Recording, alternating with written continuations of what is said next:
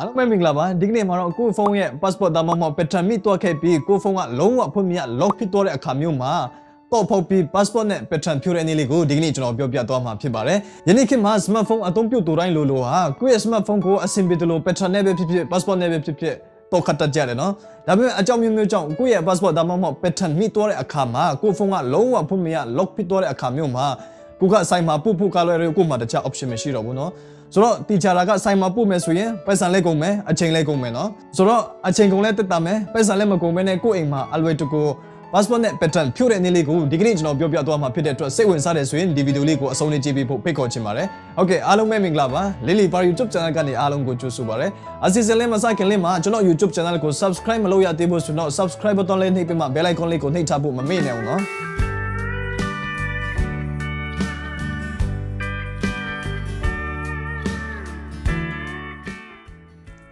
โอเคအစီအစဉ်စကြရအောင်နော်ဆိုတော့ဒီမှာတွေ့မြင်ရတဲ့အတိုင်းကျွန်တော်ရဲ့ pattern ကျွန်တော်လုံးဝမမှတ်မိတော့ပါဘူးနော်ဒီမှာ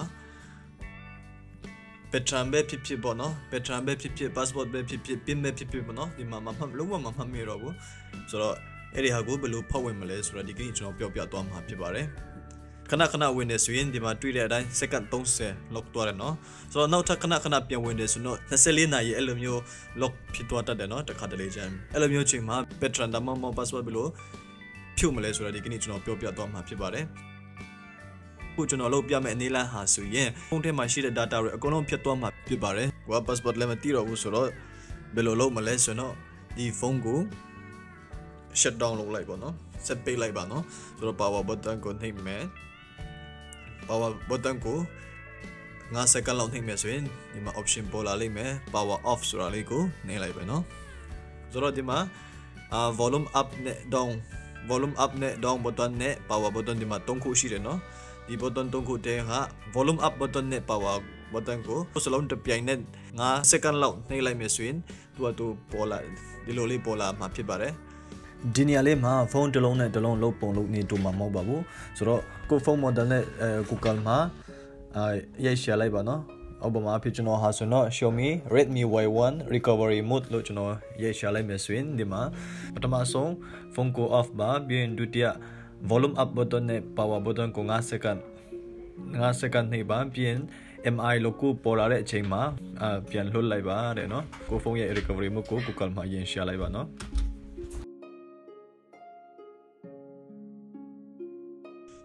ဆိုတော့ဒီမှာအပေါ်နဲ့အောက်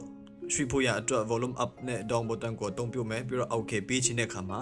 power button ကို OK ဖြစ်သုံးမှာဖြစ်ပါတယ်ဆိုတော့ကျွန်တော်ကဒီ web data ဆိုတာလေးကိုရွေးချယ်မှာဖြစ်တဲ့အတွက်ကျွန်တော်အောက်ဆင်းလိုက်မယ် down button ကိုနှိပ်မယ်ပြီးတော့ကျွန်တော် OK ပေးချင်တဲ့အတွက်ကျွန်တော် power button လေးကိုနှိပ်လိုက်မယ်နော်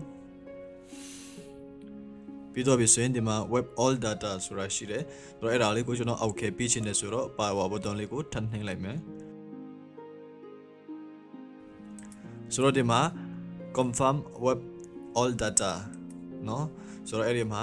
confirm လုပ်လိုက်မယ်နော်ဆိုတော့သူကအကုန်လုံးဒီမှာသူအကုန်လုံး delete လုပ်တာဖြစ်တယ်ဆိုတော့data web successfully နော်ပြီးတော့ပြီဆိုတော့back to menu ကိုနှိပ်ဖို့ရအတွက် power button ကိုထပ်နှိပ်မယ်ပြီးရင်reboot ပေါ့နော် restart ပေါ့နော်ဆိုတော့အဲ့ဒါကို power button ကိုထပ်နှိပ်လိုက်မယ်ဆိုရင်ဖုန်းကသူ့ပြန်ရှင်းလာမှာဖြစ်ပါတယ်ဆိုတော့ဒီမှာခဏလေးဒီမှာ10မိနစ်နဲ့5မိနစ်လောက်ကြည့်ပေါ့နော်ကိုဖုန်းချီနေပေါ်မှာမူတည်မှကြာနိုင်တာဖြစ်ပါတယ်ပြီးရင်ဒီမှာပေါ်လာပြီဆိုရင်ဒီမှာ next ကောင်းလုံးတမန်ကို next ဒီမှာ next နှိပ်လိုက်မယ်နော်ပြီးတော့ဒီမှာ choose language ဆိုတာမှာဒီမှာ English လေးကိုရှာမယ်နော်ဒီမှာ English လေးကိုရွေးချယ်လိုက်မယ်ပြီးတော့ next sorry ဒီ next လေးနော်ဒီ next လေးကိုနှိပ်လိုက်ပါပြီးဒီမှာ choose your region ဆိုတဲ့နေရာလေးမှာမြန်မာဆိုတာရွေးချယ်ရမှာဖြစ်တယ်ကိုနေထိုင်တဲ့နေရာပေါ့နော်ဆိုတော့ဒီမှာမြန်မာ Burma ဆိုတာလေးကိုရွေးချယ်လိုက်မယ်ပြီးရင် next ပြန်နှိပ်လိုက်မယ်နော်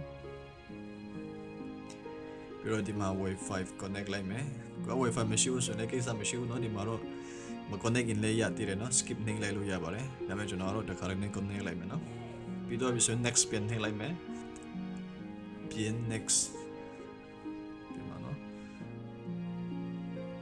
ဒီမှာ next ပြန်နေမယ်ပြီးရင် setup a new setup s new အဝဟာလေးကိုနေလိုက်မယ်နော်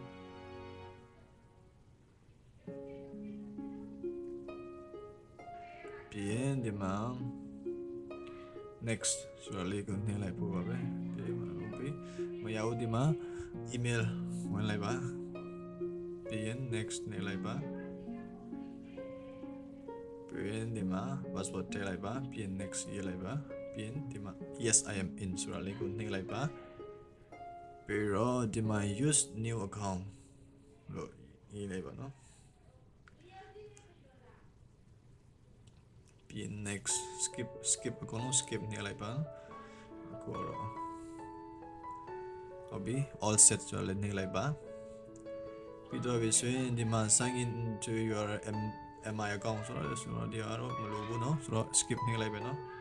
skip ဆိုတာတနေလိုက်မယ်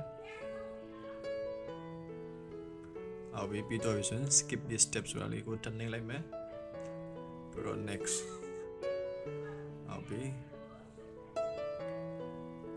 ဒီမှာ next လေးနေလိုက်မယ်เนาะခဏစောင်းလိုက်ပါเนาะဟုတ်ပြီပြီးတော့ပြီးဆိုရင်ဒီမှာပြေးလေးနဲ့ပေါ်လာတယ်เนาะဒီမှာဟုတ်ပြီရတော့ပြီเนาะဆိုတော့ဖုန်းကဒီခုနကျွန်တော်တို့ passport ပဲဖြစ်ဖြစ်ပါเนาะ pattern ပဲဖြစ်ဒီမှာဘာမှ lock မရှိတော့ဘူးဒီမှာအဲ့လိုတကူဝင်လို့ရတော့ပြီเนาะတုံးလို့ရပြီအခုကျွန်တော်အသုံးပြုနေတဲ့ဖုန်းက Xiaomi Redmi Y1 ဖြစ်ပါတယ်